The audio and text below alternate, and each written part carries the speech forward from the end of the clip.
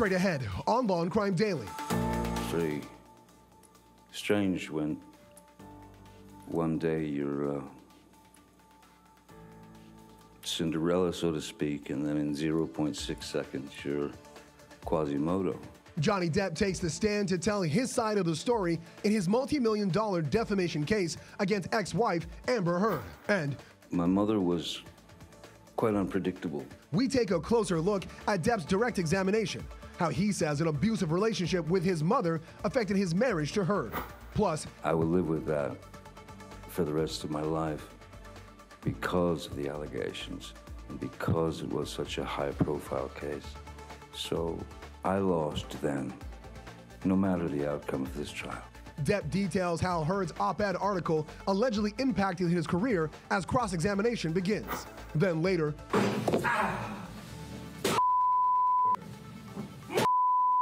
what happened? Heard's attorneys present audio and video recordings showing a glimpse inside Depp's Hollywood home. Law&Crime Daily covering court cases from coast to coast.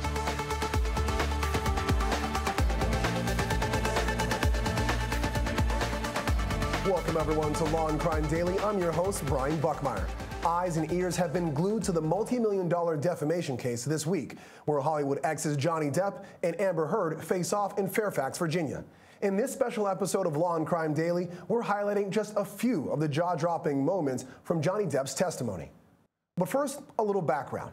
The $50 million lawsuit brought about by Depp against ex-wife and fellow actress Amber Heard comes from an op-ed Heard wrote in the Washington Post in 2018, after their messy 2016 divorce. Heard details being a survivor of domestic abuse. She doesn't name Depp in the article, but has repeatedly accused him of domestic violence during their short marriage. Depp claims it was actually Heard who abused him. About 6 years ago, Ms. Heard made some quite heinous and disturbing, brought these disturbing criminal acts against me that were not based in any species of truth. There were arguments and things of that nature, but never did I myself reach the point of striking Miss Heard in any way, nor have I ever struck any woman. Since I knew that there was no truth to it whatsoever, I felt it my responsibility to stand up not only for myself in that instance, but stand up for my children. It's been 6 years of trying times. It's very strange when one day you're Cinderella, so to speak, and then in 0.6 seconds you're Quasimodo. Truth is the only thing I'm interested in. Other lies will get you nowhere, but lies build upon lies and build upon lies. It's too much to cover. I'm obsessed with the truth. All right, Jesse, welcome back from Virginia. Based on what you've seen in court, do you think Depp is trying to win this case, or is this a way of rebuilding his reputation? What a great question there, Brian. Look, at one point, I think his case has legal limitations, legal weaknesses to it, and it makes me wonder, why did he bring it? The larger question, well, does he want to rehabilitate his image? You know, he might lose this case, but if he comes off as so likable, and he's speaking not only to the jury, but he's speaking to the world at large, perhaps he will get his career back. Perhaps he will reinvigorate people's reception of him. The problem is there is so many bad things coming out against him, audio recordings, videotapes, that at the end of the day, and he knew this was coming out, you have to wonder, what is he doing here? Is he if he's coming off as so completely honest and transparent that I'm not hiding my drug abuse, I'm not hiding the text messages, I did this, I started this, I wanted the world to see it, but I want them to know that I was hit and abused by Amber Heard and I am the victim. Maybe in the end of the day, that is what he's hoping for. But I think there are problems in his legal case, particularly tied to the defamation of that Washington Post article, that could be a really significant problem for him convincing this jury that Amber Heard found liable for what he claims were falsities. All right, real quickly, let's talk about that op-ed. What if there's an argument to say that it's only partially the op-ed that ruined his career, not completely? Does that change the analysis here in any way, shape, or form? It has to all be the op-ed. That's it. If he can't show the harm and damage came from that op-ed, you have to think he's not going to win his defamation claim. All right, we'll see how this goes. But hey, he could change his whole image. Think about Robert Downey Jr. from 1996 when he had those gun and drug cases. Now we all love him. Maybe that's Johnny Depp in a couple of years. We'll see how that plays out for him, though. Thank you, Jesse. We'll see you in a few moments. Still ahead on Law and Crime Daily, more in-depth details about the tumultuous relationship between famed celebrity Johnny Depp and actress Amber Heard. But first, she has a need for conflict. She has a need for violence. The only thing I learned to do with it is exactly what I did as a child. Retreat. Depp details his childhood on the stand and the supposed impact his relationship with his mother had on his marriage, as our coverage of the Johnny Depp versus Amber Heard defamation trial continues.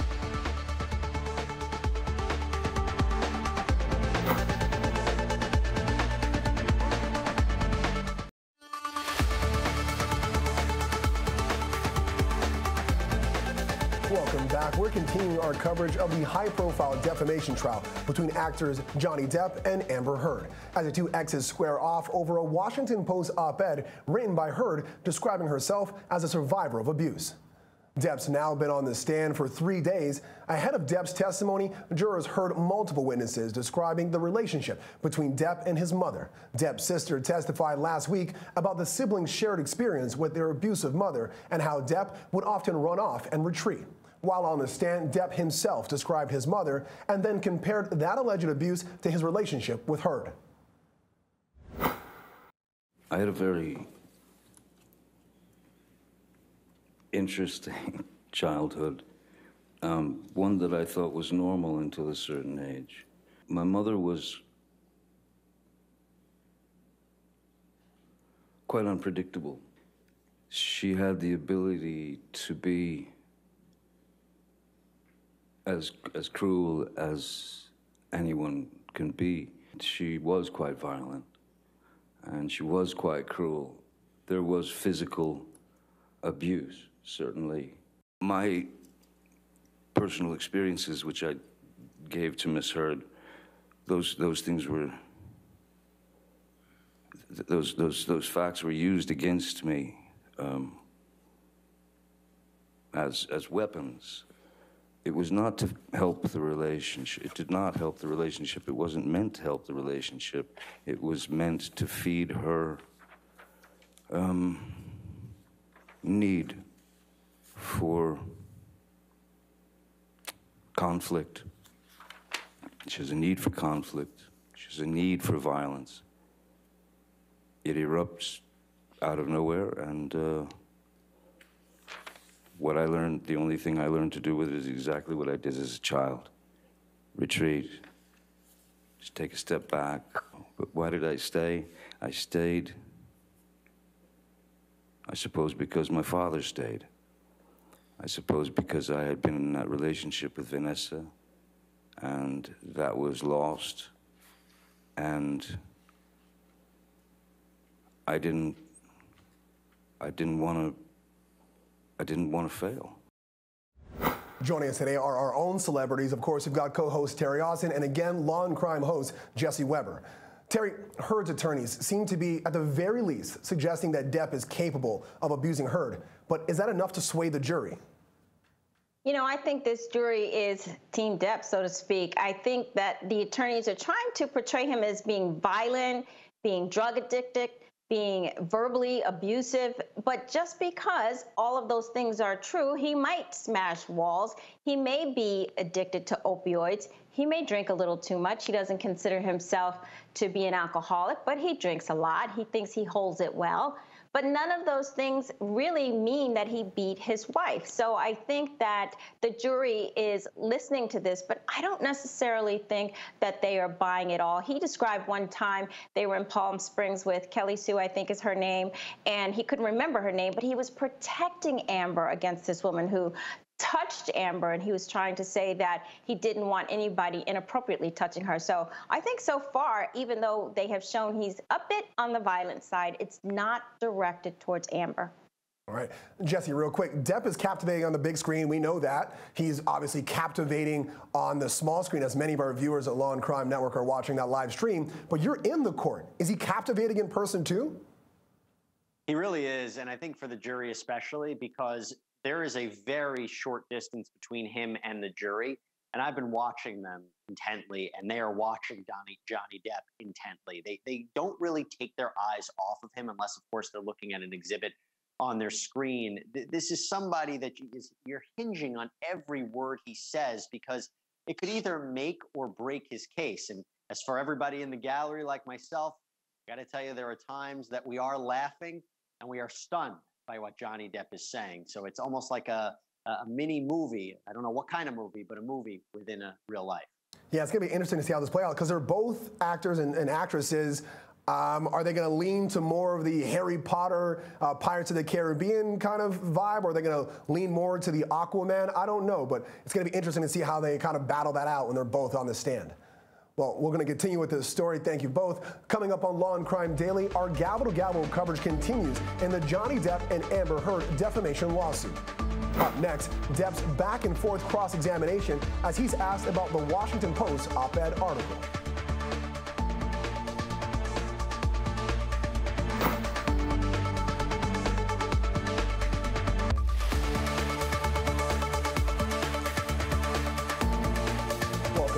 More now on the Johnny Depp versus Amber Heard defamation trial in Fairfax, Virginia. Direct examination wrapped up on a high note as Depp testified on the op-ed written by Heard, which started this case in the first place. Well, it was a hell of a start, I'd say.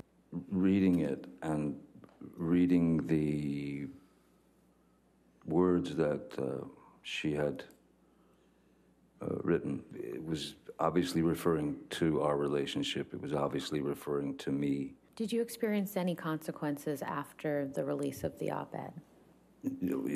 Absolutely. Cross-examination of Depp kicked off late Wednesday afternoon, flipping the script when Heard's attorney asked about the article just moments later. In the opinion piece that's before you, published in the Washington Post, she wrote, "Then 2 years ago, I became a public figure representing domestic abuse." Correct? I can't say correct. She wrote it. And the piece doesn't contain your name, correct? No, it does not, no. And other than mentioning the fact of abuse accusations that were made 2 years prior to the publication of this article, the opinion piece doesn't contain any details of your time together, correct? Oh, I think that I think it's very easy to write a piece and put the finger on someone without saying their name. All right, so Tara, we saw that beginning of the cross-examination there. We know Heard's going to take the stand, and someone's going to ask her the exact same question. Is this op-ed about Johnny Depp or not? If she says no, it's another guy that she's pointing to. If she says yes, it's Johnny Depp. How are either of those answers going to change this case? You know what? That's another excellent question, Brian. And that's something that Depp's team should absolutely ask her. Who were you referencing here? If you weren't referencing Johnny Depp, then who else was abusive to you in your life? And who is that by name? Tell us all. Who are you talking about and what violence are you talking about? She never mentioned anyone else, either in public or in writing, to my knowledge.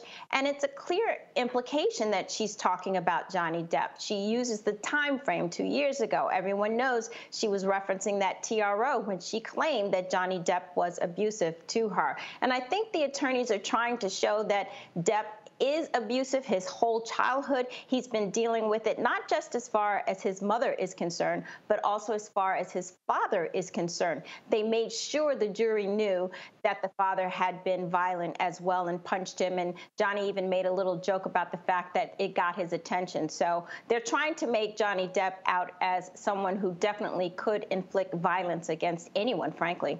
Yeah. And Jesse, that's kind of my question for you. Terry touched on it just a bit there. As you look at the direct and cross-examination of Depp, what do you think either side is focusing on, and which approach do you think will win this case?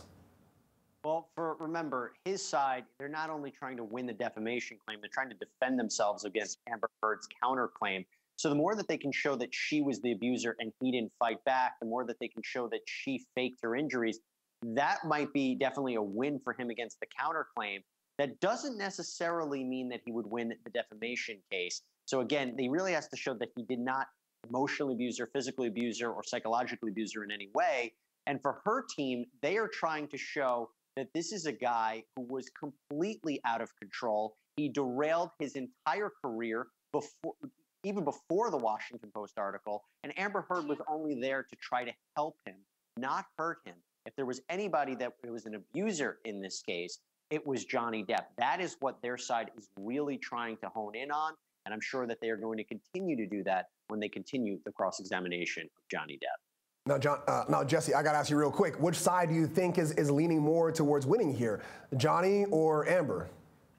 I think they're both going to lose, frankly. I think from a legal point of view, I think he's going to lose the defamation case and she's going to lose the counterclaim. And at the end of the day, we're all going to be left with their dirty laundry trying to pick up the pieces. All right, well, I'm not doing other people's laundries. I've got my own, and so we'll see how that plays out as it continues. Thank you, Jesse and Terry. When we come back, it's actor versus actress in a multi-million-dollar defamation suit. Still ahead, attorneys present recordings revealing insight into the relationship between Johnny Depp and Amber Heard.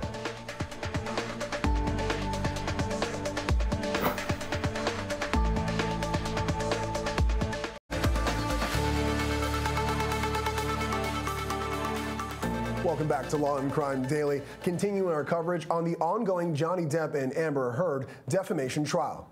Now into cross-examination. Heard's attorneys grilled Depp Thursday on his drug use and alcohol addiction and worked to point out inconsistencies in his testimony, presenting text messages and recordings of the couple.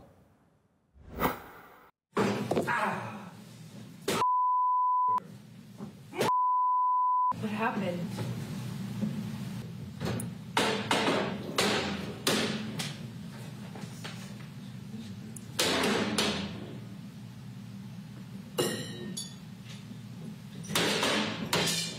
Nothing happened this morning, you know that?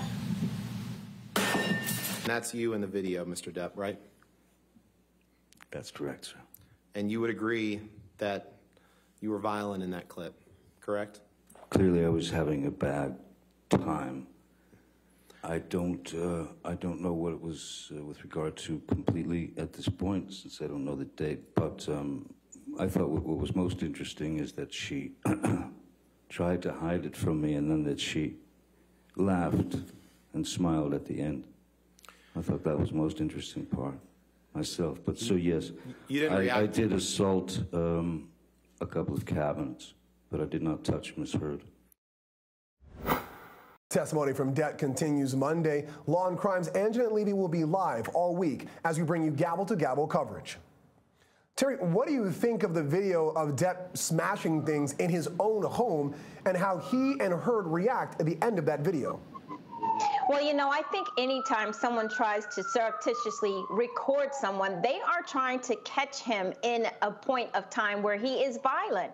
And he did not know that video was going. I knew from the second they started that video, because look at her moving that cup, making sure the video had a clear view. And then ultimately she tried to hide the video when he came a little bit closer. So I think that clearly he's being violent, but not a single hand touched her. So for me, it doesn't show that there was any violence against Amber herself, against her person. It simply shows he was angry about something and he took it out on those cabinets. And I think it was a little bit of light humor on his part. And I think the jury probably appreciated that. Yeah, I think it's an interesting choice of words. I would have said he's more frustrated in terms of throwing things around. Violence has the connotation of attacking someone, which is very different. But We're lawyers, that's what we do. Jesse, there were two texts that stuck out to me. One of Depp apologizing to Heard's father, and another about having other uses for Heard's throat. Do these implications of abuse prove Heard's case, or do they fall short? So it's a few things. You could look at it from Johnny Depp's perspective. He has very colorful language. Is he actually being serious or not? The text that you're referring to is where he talks about that he won't do injury to her throat, implying that maybe he had actually harmed her in the past. The text to the father suggests that, he said Amber Heard's almost like an angel. She did everything right, and that he's to blame for a lot that happened. But you also couple that with the text where he continually apologized to Amber Heard, but to a level where, again, it implies, what did he do? Did he engage in some sort of physical violence? But again, for Heard's side, any form of physical or psychological or mental or verbal abuse can be enough to say that that is domestic abuse. That is enough to support her claim in the Washington Post article, and that, in fact, she was telling the truth. Yeah, it's interesting because we're talking about this Washington Post op-ed and all these other things. I haven't heard either side specifically go to the language of that op-ed yet. It's more just kind of general. It's going to be interesting to see when they get into the nitty-gritty how that plays out. Well, Jesse, Terry, thank you as always. And thank you for joining us here on Law and Crime Daily. We'll see you next time as we discuss justice in America.